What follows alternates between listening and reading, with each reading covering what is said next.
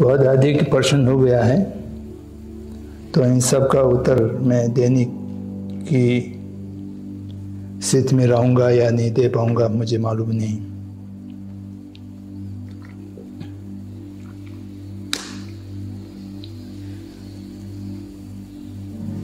पिछले बातों से कुछ शैक्षणिक एकेडमिक मैटर्स हैं। I will address them briefly in the beginning.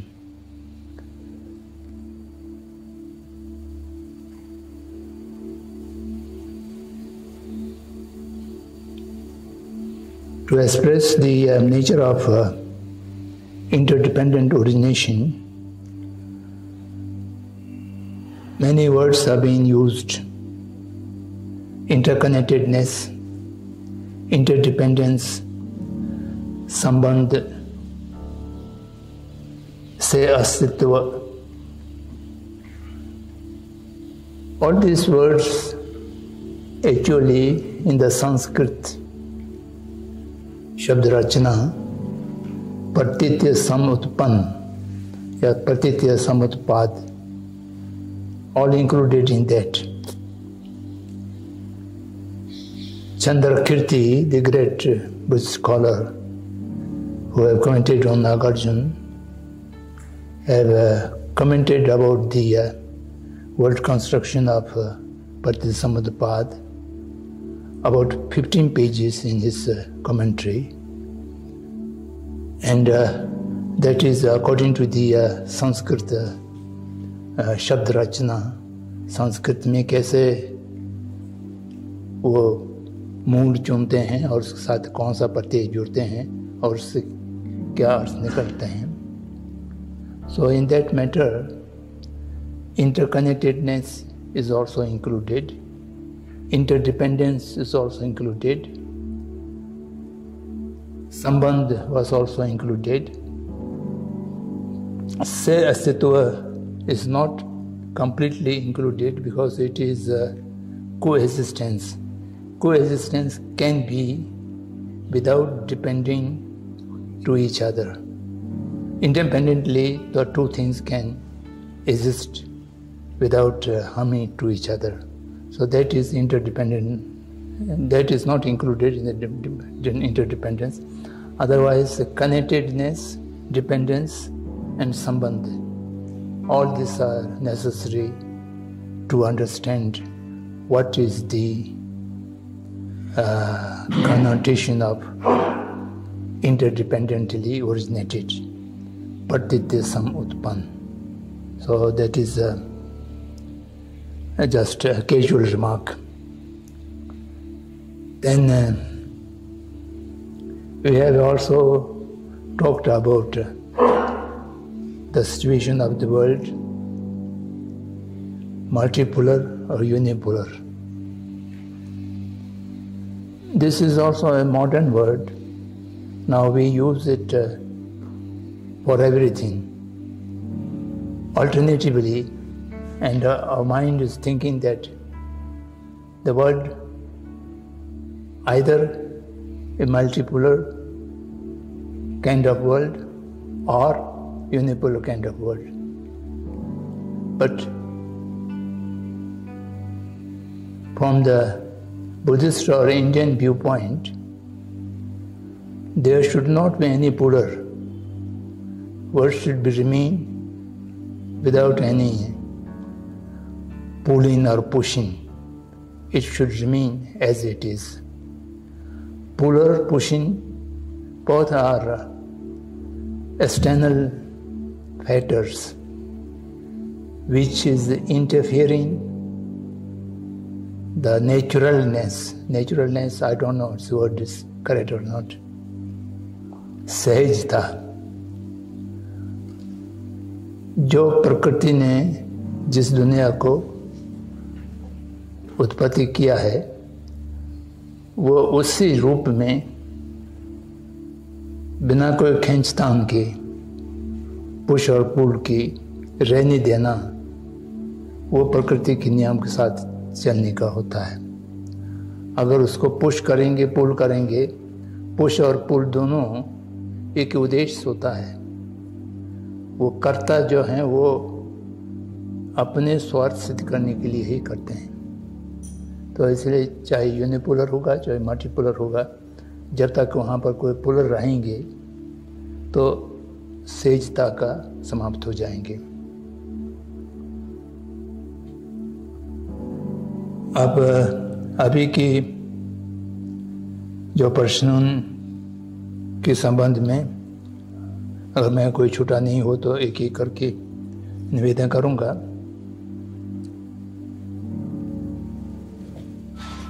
चतुर्ष पुरुषार्थ ये भारतीय की बहुत पुराना विचार है, पता नहीं कब उत्पन्न हुआ होगा। वैदिक परंपरा से लेकर के बौद्ध परंपरा तक सब लोगों ने पुरुषार्थ में 4 वस्तु निर्धारित किया है।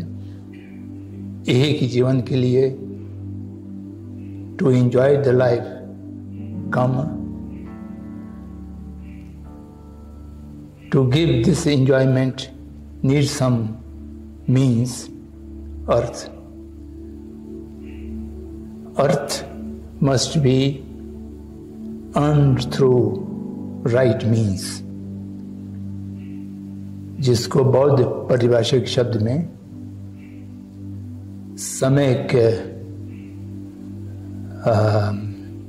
आजीविका, इसका शब्द क्या है? समय का आजीविका। An आजीविका which is earned through non-violent means and without exploiting anyone, nature or person, that is samayika jivika. And through that samayika jivika you can enjoy all the comforts of this life. But that is not enough for a able person. Purusha, here the Purusha does not mean male female की पुरुषा नहीं है। Here Purusha means a person in the form of a human being have a greater potential. So that greater potential should not be completely used for just earning the calm and earth, the worldly pleasures and the means for that. That is the immediate requirement. You can achieve them. But ultimate is to get freedom from the Bhava Chakra. At this moment, everybody is bound in the Bhava Chakra. That means you accumulate karma, and that karma gives you birth and rebirth and rebirth. So therefore, you are not able to free from the bondage of karam and klesha. Klesha means negative emotions. Negative emotions causes karma, and karma causes the bondage of the samsara. So the ultimate aim of this, ultimate end of the life is to get moksha from the Bhava Chakra. The wheel of the birth and rebirth. And for that, you need to practice the Dharma. Dharma is a word which has 10 different connotations explained by the Shastras. And it can be considered as religion, it can be considered as a law, it can be considered as a behavior or responsibility, duty. There are many, it goes many things. And here, the Dharma, within the Chatush Purusharth, Dharma is referring to spirituality, Adhyatmik Vidya. Spirituality does not necessarily mean the English word religion. The religion and Dharma is quite the connotation is quite different. And among the Chaturpurusha earth, the Dharma is more towards the responsibility, duty, and to look inwards, to deal with the inner self. So then Nagarjuna says, if you look for a happy life, the common earth is almost sufficient. If you look for a meaningful, purposeful life, then you need all the four. And not only that, the four shall have to be governed by the Dharma, by the right behavior, and performing one's own all responsibilities. And in Buddhist connotation, responsibility has broadly two things. Responsibility for particular entities, and the second is universal responsibility. The small responsibilities, responsibility towards family, towards kutumba, towards immediate society, that is a less important responsibility. Responsibility towards the universe, that's mostly towards the nature, the pervasive time and space, or all the basic elements. We have also responsibility to all of them, the universal responsibility. So therefore, Kama Earth and Moksha, all the three must be covered within the larger framework of Dharma. So I did not say any Riti. Riti is Riti, Rivaj, habits or custom or system. That is something different nature. The Dharma, connotation of Dharma in the Shastras do not refer to a Riti. There can be Riti which is in accordance to the Dharma. There can also be Riti which is against the Dharma. So they shall have to be. The Dharma is more pervasive world. So that's my understanding. Then the question, when we are agitated, our mind is not peaceful, how we can bring a peace of mind? That's a very difficult question. I have no shortcut or a kind of methodology to bring a peace of mind immediately. By taking one pill, you will have a peace of mind. There's any that kind of method which I know of. But this question is asked by many people. To me also, by many people ask this question. Some people are really suffering from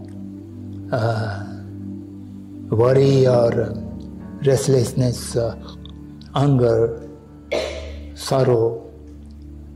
So they also ask, and so also generally also people ask how to bring peace of mind.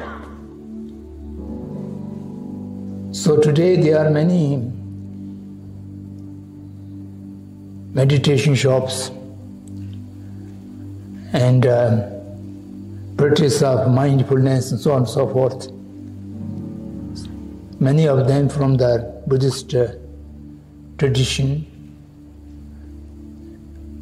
Many others are from Vedic tradition. They are very popular in Western countries.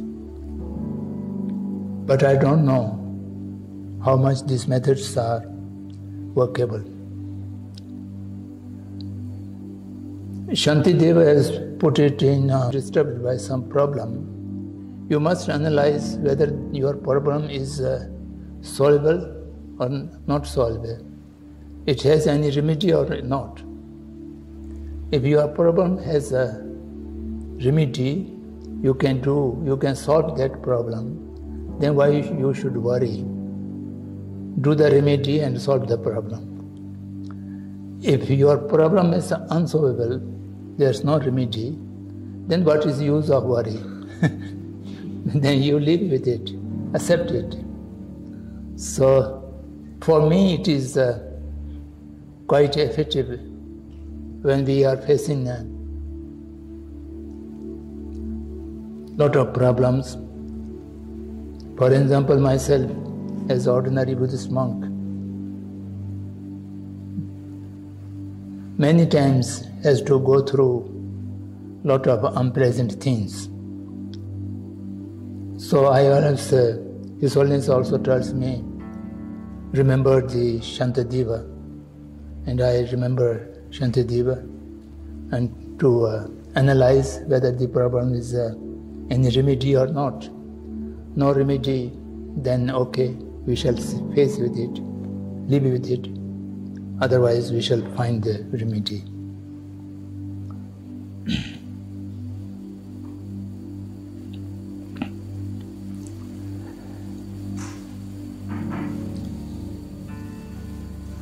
Whatever we do,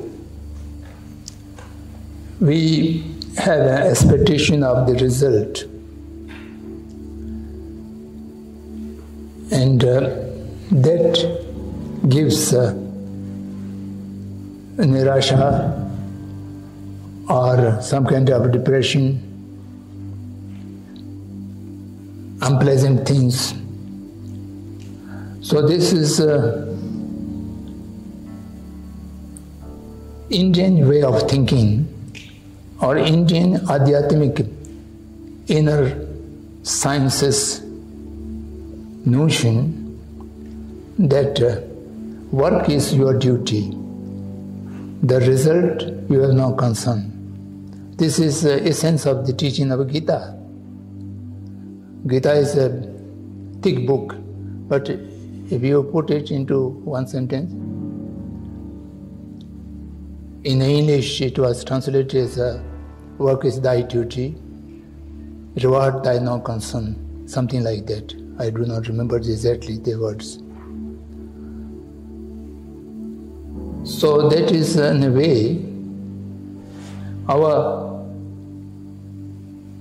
daitva is to perform the work, the process properly, and the result we should not be any expectation. And also in the Buddhist way of putting it is that whatever you do some positive work, there should not be a expectation of result or reward.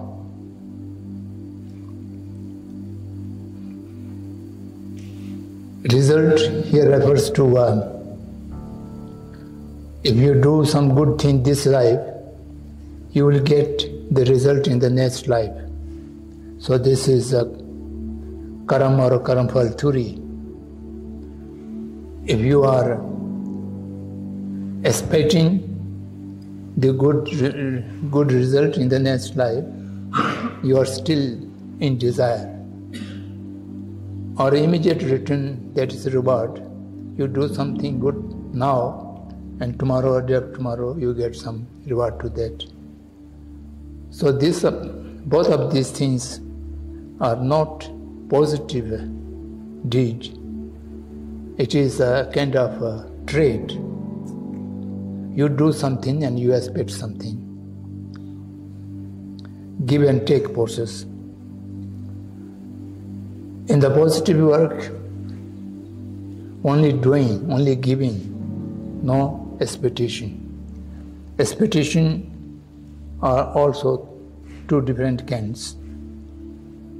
No work can be performed without knowing its objectives. Even no-violence thing, why I am refraining from violence? One thing is selfish. If I do violence, I will earn negative karma, पाप होगा, उसके नतीजा हमको भोगना पड़ेंगे इस जन्म में या अगले जन्म में। या हम वायलेंस करेंगे तो अनेक को नुकसान होगा, अहित होगा, तो इसलिए उनके हित के लिए हमको नहीं वायलेंस करना चाहिए। आइदर स्वार्थ और परमार्थ, this kind of objective is there, but when you actually enter into the action,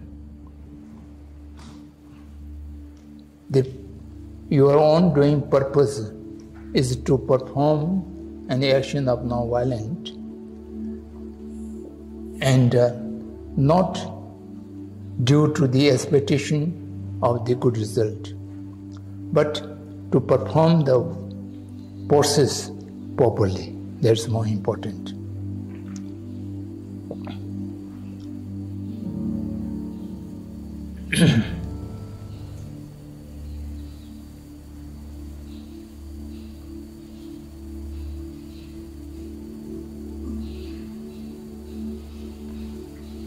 How to get free from karta bhava? This is a very deep kind of question. An ordinary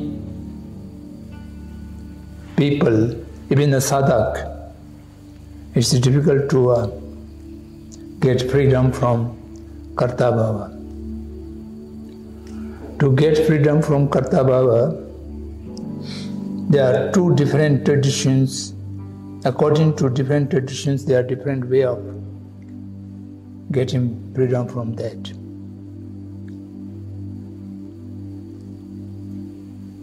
One is Ishwaravadi, the other is Anishwaravadi. The entire Indian philosophy or dharmic traditions are belonging to either of these.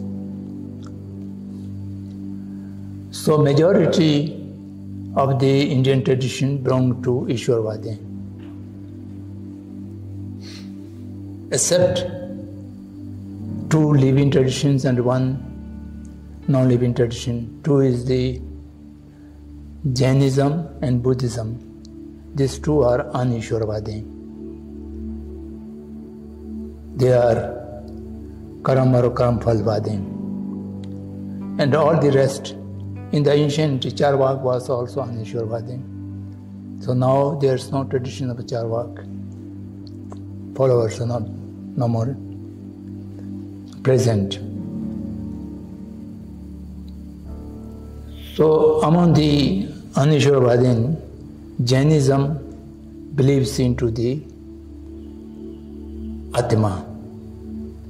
Buddhism, Niratma.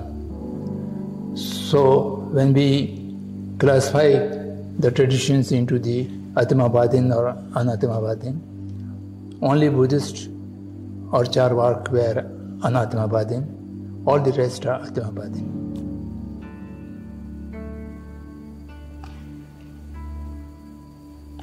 You have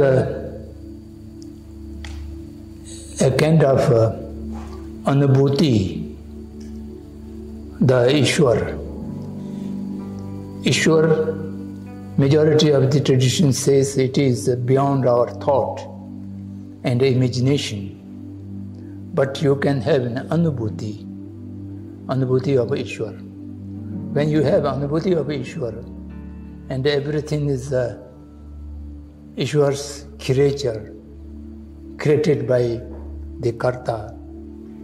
And if you have a real understanding or anubhuti of this, then you will no more having under the influence of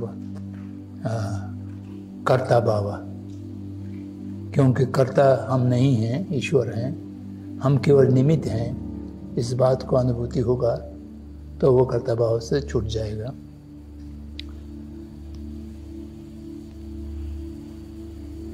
बौद्धों की दृष्टि से निरात्मा को साक्षात जब तक नहीं होंगे, अब कर्ता भाव से मुक्त नहीं हो सकता है। आत्मा रहित व्यक्ति की, व्यवहारिक व्यक्ति जो आत्मा से रहित हैं, उसको देखेंगे, then you will understand all the actions and karma are coming through interdependently originative forces. So in that matter, you are not the real karta.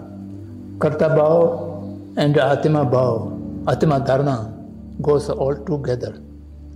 When the atma dharana is negated, then you will know no more the karta bhav. So these things are very advanced stage of adhyatmic sadhana. So when you reach there, you will experience.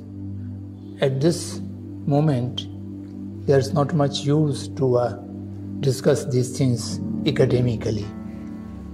Then it may be only academic exercise, having nothing to do with our own day-to-day life or experience.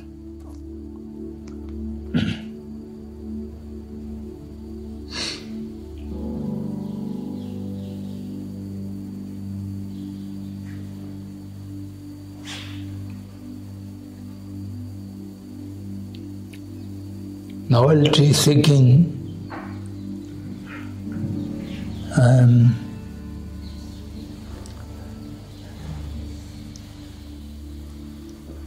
of course the seeking of newness or novelty seeking is not a human nature. It is just conditioned, and I think it is a product of modernity. In the modernity, people are indoctrinated to appear something unique. There are two forces. One is to make uniformity, and within that uniformity, each one also have the desire. This is contradictory, because the whole modernity is built of contradictions. Because in the modernity, coexistence और सहयोग की संभावना को नकार दिया है। सहयोग की संभावना होगा तो वहाँ पर इंटर रिलेटेडनेस आएंगे। इंटर रिलेटेडनेस जहाँ पर होंगे तो संबंध होंगे। जहाँ संबंध ठीक होगा तो वहाँ पर कंपटीशन और संघर्ष नहीं हो पाएगा। कंपटीशन और संघर्ष जहाँ नहीं होगा तो मॉडर्निटी की एक मूल उद्देश्य है सामग्रियों को खपाने की, कंज्यूम कराने की, आदमी को कंज्यूमर बनाने की। आदमी को कंज्यूमर बनाने के लिए उनकी ग्रीड को अनलिमिटेडली बढ़ाना चाहिए। उसको अनलिमिटेडली बढ़ाने के लिए उसको एक ही प्रकार से अपने को सब हटा करके सभी लोगों की वांट्स हैं उससे ऊपर जा करके एक वांटिंग की आदत हो। तो इसलिए क्योंकि न्यूनेस के सीख में हर चीज़ कुछ दिन के लिए उपयोगी होता है, फिर छूट जाता है।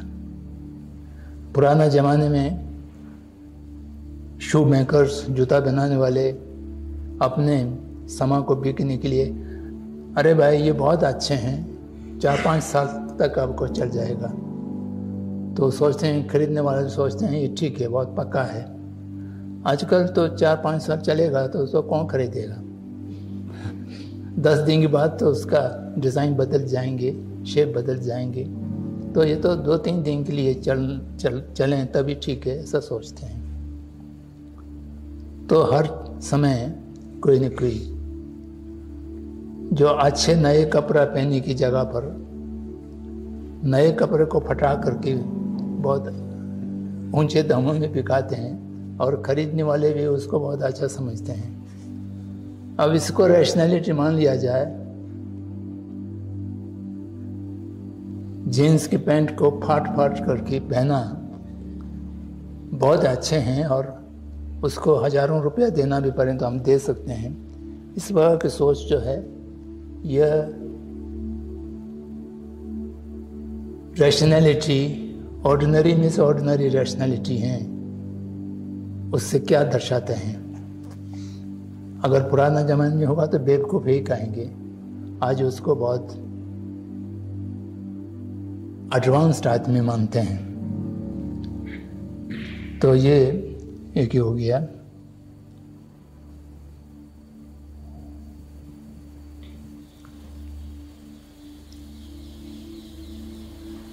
नॉन वायलेंस के विषय में मैं कल ठीक से नहीं कह पाए हो, मैंने ये कहा था बौद्ध और जैन वायलेंस को कभी अनुमति नहीं देते हैं। वायलेंस 100% निषेध है। किसी भी रूप में वायलेंस सही काम नहीं हो सकते हैं। और जैन बौद्ध के अतिरिक्त जो बाकी दर्शनों में, धर्म परंपराओं में कभी कभी एक्सेप्शंस देते हैं, ऐसा हो तो आप वायलेंस भी कर सकते हैं। धर्म युद्ध की बात होते हैं, अगर धर्म की रक्षा के लिए आपको युद्ध भी करना पड़े, बहुत लोगों को मारना भी पड़े, आपको लड़ना चाहिए। तो ये अंतर हैं और उसके अतिरिक्त और कोई अंतर नहीं है। Bye and large all the traditions argue, encourage for the non-violence behavior, and only very exceptional cases you may indulge into violence for a great purpose and with also a sense of self-sacrificing. Non-violence का कार्य कोई वीर आदमी कर सकते हैं, कमज़ोर आदमी, कोई बहुत शक्तिशाली आदमी कर सकते हैं। कमज़ोर आदमी की हथियार नहीं है, ये तो गांधी जी ने भी कहे हैं। नॉन वायलेंस होना कमजोरी होने की लक्षण नहीं है। कमजोर के कारण नॉन वायलेंस हो तो वो विवशता है, नॉन वायलेंट नहीं है। अंदर राग, द्वेष और मानसिक हिंसा होते हुए भी बाहर शारीरिक रूप से हिंसा नहीं कर पाने वाले हैं, वो कमजोर के लक्षण हैं। वो जब तक अंदर उनकी द्वेष और क्रोध हैं तो उनका ऐसे नॉन वायलेंस होता नहीं है।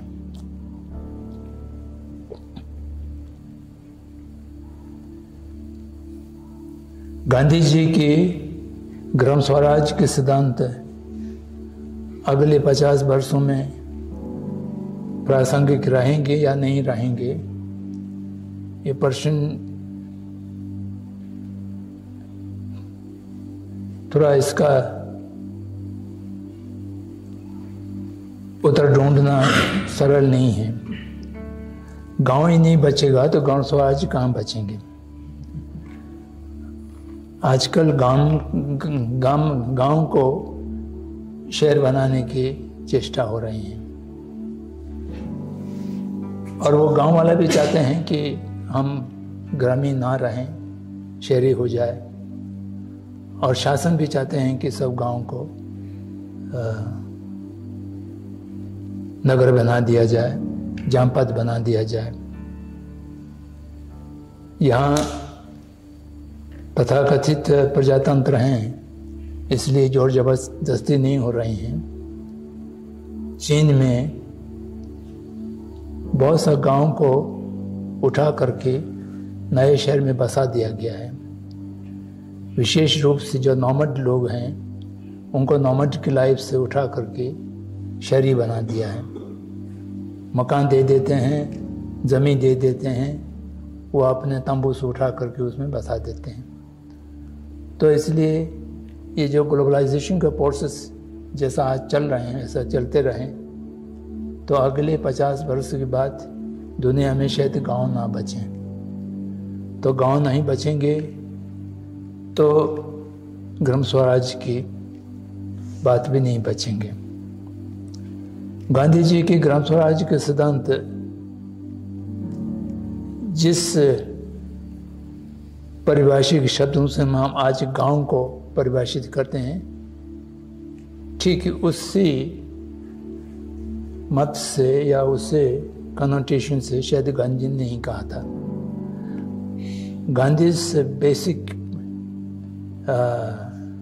input was decentralization of the व्यवस्था। जो सारे काम किसी भी क्षेत्र में, चाहे शिक्षा हो, चाहे स्वास्थ्य हो, चाहे अर्थ हो, वो सेंट्रलाइज नहीं होना चाहिए, डिसेंट्रलाइज होना चाहिए। तो डिसेंट्रलाइजेशन में भी गांधी जी का अपना एक सिद्धांत था कि मैं इसको डिसेंट्रलाइज नहीं मानता हूं कि केंद्र सरकार को या प्रांतीय सरकार को एक शक्ति दे दिया जाए, सेंट्रलाइज शक्ति दे दिया जाए और वो टुकड़ा टुकड़ा करके गांवों को या पदों को, जनपदों को, शहरों को बांट दिया जाए। This is not a decentralisation of Gandhi's idea. The Gandhi's idea of decentralization was the basic law.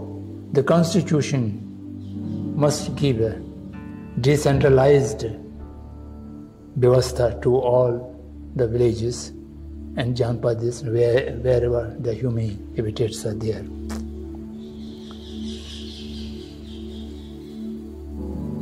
तो एक ही जगह सारे शक्ति संविधान या विधान के माध्यम से एक संस्था को दे देते हैं। वो संस्था उसको टुकड़ा टुकड़ा करके बांट भी दिया जाए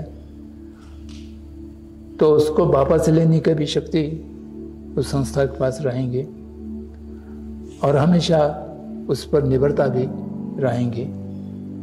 तो इसलिए अब इस लंबे बात हैं, डिसेंट्रलाइजेशन का थ्योरी जो है ये इकोनॉमिक्स और पॉलिटिकल साइंस वाला अलग अलग बातों करते हैं, तो उसमें हम जाने की आवश्यकता नहीं है।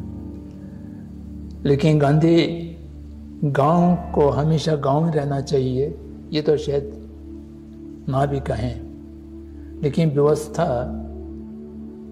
एक तो नीड बेस्ड व्यवस्था हो। गांधी का एक मत तो ये था, ग्रिड बेस्ड व्यवस्था ना हो और वो लोकलाइज्ड हो, ये भी उसमें निहित है। ग्लोबलाइजेशन के विरोध में लोकलाइजेशन का उनका जो जोर था और सेल्फ सफिशिएंसी का भी अर्थ उसमें नहीं थे। Self sufficiency, localize means the production and the raw material, everything of the local and the workers also local. and then that is need base. Whatever real needs are there, that much things can be produced or used. So nothing can be dependent at a long distance basis and a long distance. So that was Gandhi's idea. So I think I have briefly addressed to most of the questions. If there has left some question, I apologize. I do not remember, or I have not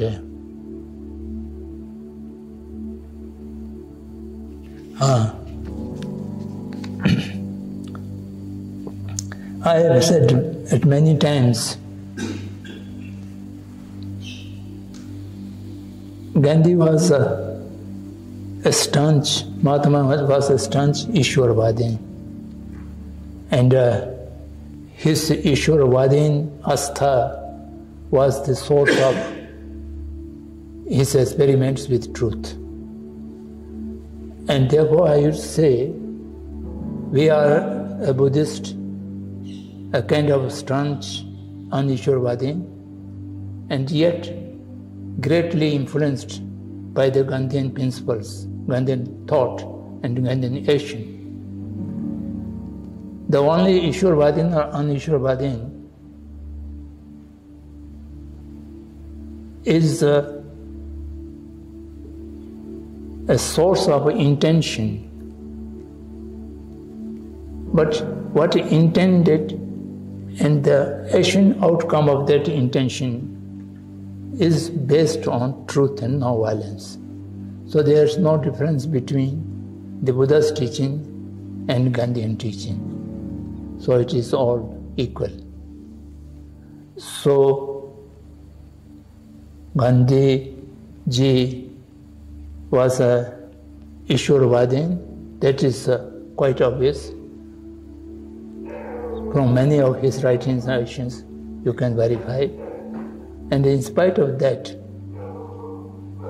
he have at many times declared that the truth, no violence, and the Ishwar, all of them the same, all kind of synonym. Truth and non-violence is two sides of a coin, and sometimes the Ishwar and the non-violence, or Ishwar and the Satya, they are two sides of one coin. This was Gandhi's belief. So we shall have to understand Gandhi in that way. But that make no difference. So Gandhi's Siddhanta and action. So we need not go into that. So coming back to our 3 days deliberation, I would recommend the suggestions given by many participants that we should have a new kind of Hindu Swaraj, which may not be called a Hindu Swaraj, maybe a Swaraj of mankind or Swaraj of humanity, something like that, in which all the facets of present situation and the shortcomings of the present situation, the modernity, that need to be prepared, and for that all like-minded people can contribute. As Guptaji have said this morning, all people who are engaged in a different field of work can send a note, and that can be compiled and then sent back again to them, and through that process we might be able to compile a new kind of a treatise on which all the like-minded people who are not satisfied or who are being tortured by modernization should read, think, and work together. Some people are working to oppose the globalization and recommend localization. I know many people are throughout their life doing this work. There are many other people who are struggling for preservation of environment degradation. And many people are working for eradication of poverty. Many people are working for protecting the jungles and ecosystem. There are also many people who are working for tribal rights and local different minority communities' rights. They are also working with good intention to those things. And many people are working to protect human rights. And many people are working education, value education, or something new kind of education. And many people are working religious harmony. All of them are doing great things, but very few of them realizing that all these problems are production of or result of the modernity, that we need to draw their attention. Unless they understood all these things are come out of modernity, unless we address to the melody of modernity, all our actions become symptom treatments. So therefore, I don't know if you people can think and evolve some kind of method to educate them in this matter. I shouldn't say to educate, to draw their attention towards this fact. And that will be one of the immediate work we can do and we should do. Then the basic thing is the Chit Shuddhi, Yon Sadhan Shuddhi. This is Gandhi's teaching. I also use this word many times. Chit Shuddhi is an individual effort that is more easy to achieve. How to cultivate a real compassionate mind, loving kindness, or Maitri or Karuna Bhavana. For that, it is not an easy thing to cultivate ourselves in these things. So most of us are belonging to some of the religious traditions, or some of them not belonging to any religious tradition, yet there are, you have the seed of compassionate mind. One thing we must understand is the human basic nature is not aggressive and violent. Basic human nature is compassionate. And that we can see a child, a newly born, and the loving connection between the mother and the child exhibits the basic human nature. Therefore, the humanity has the capacity to cultivate the basic nature into a day-to-day life habit. So for that, you can read, you can learn from your own traditions, and also you may attend some kind of courses. So we, the group, may also conduct a kind of short courses, how to cultivate compassionate mind. Because without compassionate mind, to the people to whom we are going to oppose, then our work will not be a non-violent one. So this is most important. And sadhana shuddhi is sometimes more difficult because it is not an individual business. It is belonging to organizations or groups or some kind of structured things. And today, in the globalized world, Shuddha sadhana, particularly the economic means, is very difficult to keep clean. So for that we have to be more careful, and it needs more in-depth discussions and examination of everyone's source of income or source of sadhana. So this is more complicated matter. So for that also we should make small groups to discuss these things and to examine our own past experience and how we can keep the sadhana shuddhi in the future.